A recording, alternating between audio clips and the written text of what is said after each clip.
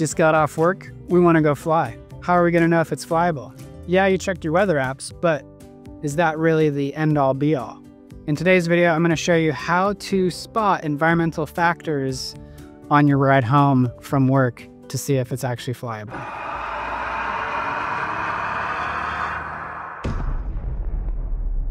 So let's go spot some telltales. So we're gonna go look for some telltale signs, and right away I found our first one. So I'm gonna pull over here and get a shot of the flag. Now flags are great for a number of reasons. They act very similarly to a windsock. If you see a flag that is basically bed sheeted out, you know that the winds are pretty strong and it might be a while before you call it safe to fly. Additionally, flags can be really useful because they are literally everywhere. I promise you that wherever you're commuting from or to, you're guaranteed to find a flag of some sort. There's another one. 1, 2, 3, just in a single block. With flags, however, it is kind of important to note that they're not always going to give you the most accurate reading depending on the altitude they reach. I would say the more exposed and open your flagpole is that you're reading, the more accurate it's going to be to your open field that you fly from. Another benefit to a flag is if you have any orienteering skills, you'll be able to decide whether or not the wind direction is appropriate for your specific flying field. Maybe you have a certain direction that you are limited to, and you'll be able to read the flag and say, okay, the wind's coming out of the east. That's not ideal for my location. I'll probably wait for a different day or something along those lines. Let's look for another environmental factor that we could use. Moving on to our second roadside environmental factor that we can reference. These are going to be trees. So assuming you aren't commuting through a tundra, trees are going to be a fantastic, again, plentiful resource for you to reference. And the rule of thumb with the trees is if you see them moving and what pieces and parts of them are moving. On a nice, smooth, calm day, is that the leaves are just sort of glittering in the wind, which is what we like as paramotor pilots.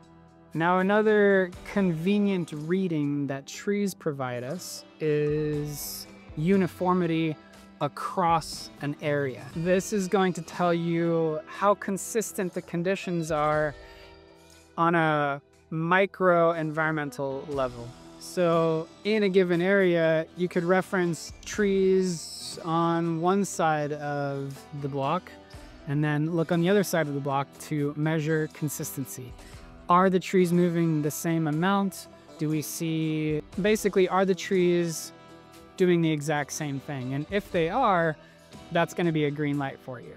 If you start to see the bigger branches starting to move, you've got a little bit more wind influence on that tree, and it's going to get stiffer at that point, right? You're going to get up to 20 miles an hour or so when you see the bigger limbs starting to sway and move. And then, of course, if you see the whole tree shaking, it's probably pretty obvious to you at that point that it's not going to be flyable. That's going to cover it for trees. Moving on to our third wind indicator, it's going to be water. Now, not everybody has water to reference on their ride home, but if you do, it can be very useful. So let's pull over here and take a look at the water. With the water, again, you've got the ability to check out environmental uniformity. Now, with a larger body of water, like I've got over my shoulder here, Lake Wales presents a really large picture into what my atmosphere is doing. I've got about 3.5 square miles of water to assess what that wind conditions are doing. Again, like with the trees, I can assess condition uniformity. Do I see even striations across my lake? Are there any really glassy flat spots that you see? Are there white caps in one section? Another way to put this would be, is the texture of the lake consistent throughout? If I've got white caps in one section of the lake with patchy, glassy, flat spots, you know that these conditions are going to be a little wild, still probably a little bit thermic, and we know it's going to be at least a little while before conditions calm down enough to be able to safely fly. Now, the caveat to this is, generally speaking, if you have wind speed, you're always going to have a glassy section. And that glassy section is going to abide on the upwind side of the lake. So if winds are coming out of the east, that glassy flat spot's going to be on the east side of the lake where the wind hasn't dipped down enough to actually affect that water. So let's make a few observations of our lake today. We've got even striations throughout our water surface. I don't see a bunch of random glassy spots or anything like that. So the wind is fairly consistent across our lake's surface. We do not see any white capping going on, which indicates that our wind speed is less than 15 miles an hour. Once you start getting above 15, you'll start to see the water surface becoming more and more aggravated from that point. Now, if we go ahead and pause the video here for a moment, we can zoom in and see these differences in textures. And these textures indicate the gusts, right? Whenever you have darker patches of water, indicate stronger airflow. It's creating darker water. Anybody versed in sailing can tell you that this is an approaching gust.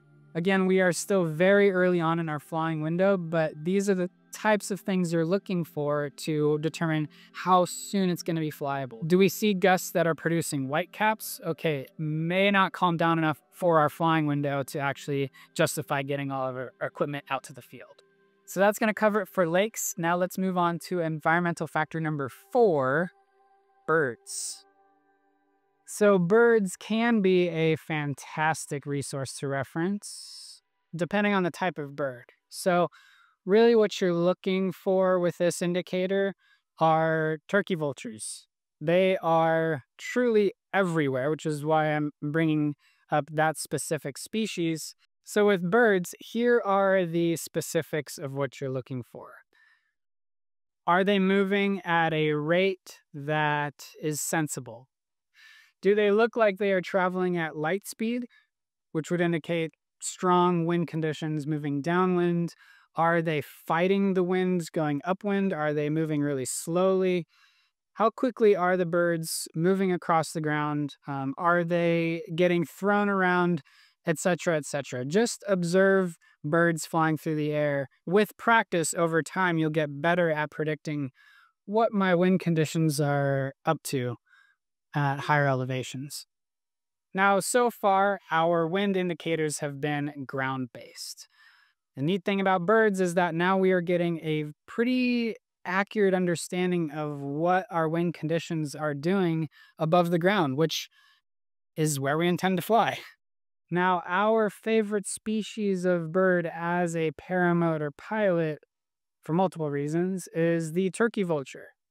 They like to fly for fun, and the most fun flying conditions for a turkey vulture is the type that doesn't require any effort whatsoever. And that means you've got rising columns of air, aka thermals, that give the bird lift. And that means that they don't have to flap. And that's when you're going to see turkey vultures out and about. So if you see turkey vultures, just understand that conditions are still a little on the spicy side. We might want to wait until we no longer see those vultures for the smoothest conditions. And that's going to go ahead and cover environmental factor number 4. Moving on to our 5th and final environmental factor, clouds.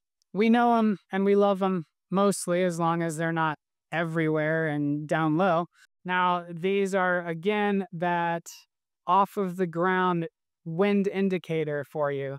And what you're looking for with clouds, well, a few things. So, are the clouds moving quicker than what you feel on the ground, if that makes any sense? So not only are you referencing that gradient of wind speed on your weather apps, and now you can actually visually see, okay, how fast do I estimate those clouds are moving? If we see a big difference in what we feel on the ground, conditions are likely really turbulent, 20 or 30 feet off of the surface. So how quickly are those clouds moving?